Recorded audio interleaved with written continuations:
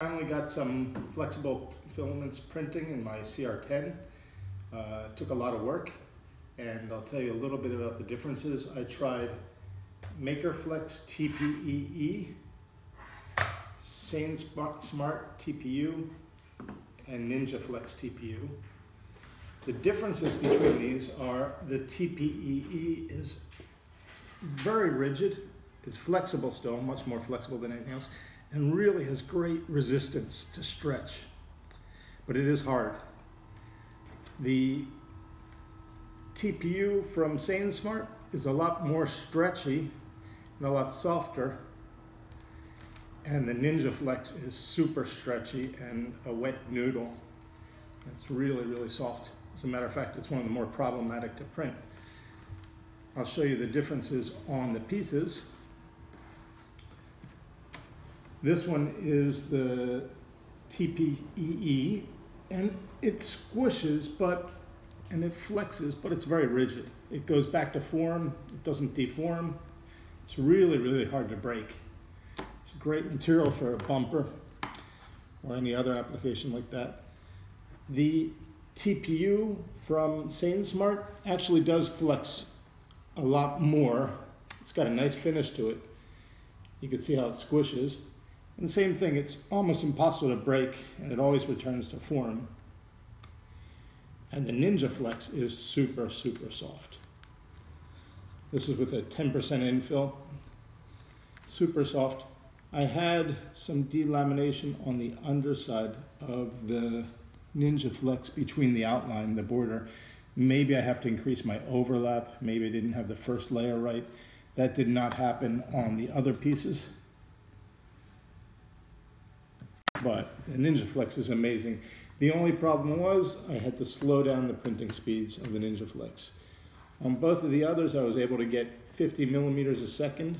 On the NinjaFlex, 35 was the max, and the 20 was really perfect. 35 had a little bit of zits. In all of these, I didn't do any cleanup.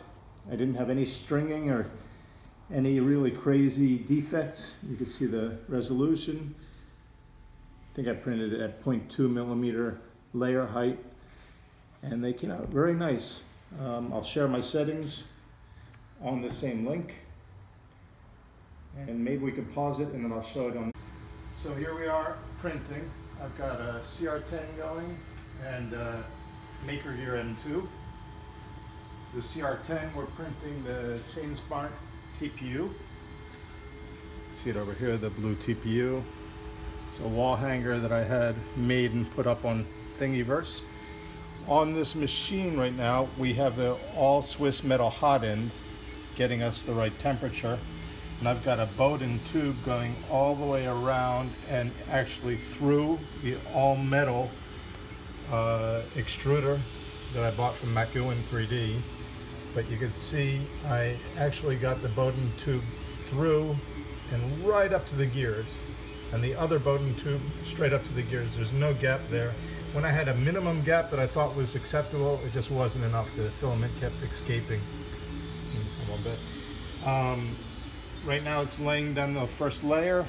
It's going pretty fast. I have this set at 50 millimeters a second.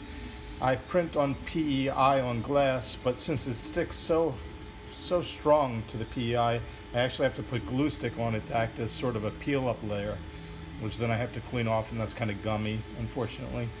But I get good results. Without the glue stick, it just sticks almost permanently to the PEI, and I really have to force it up. A couple other modifications. Simply put on light strip all the way around and a light bar on the back here going down to the part. I put dual blowers on the extruder. They're actually really strong. Most of the time I have them only going at 60%. I also made a reinforcement mount for that dual blower mount so that it can be a little bit stronger. I set up also a light switch right here that I made. That's also on Thingiverse if anybody wants. On my power supply, I modified the existing USB holder so that it can also hold, the SD card holder so it can also hold the USB card. And you can see all the other mods we did. The support structures I think are very good.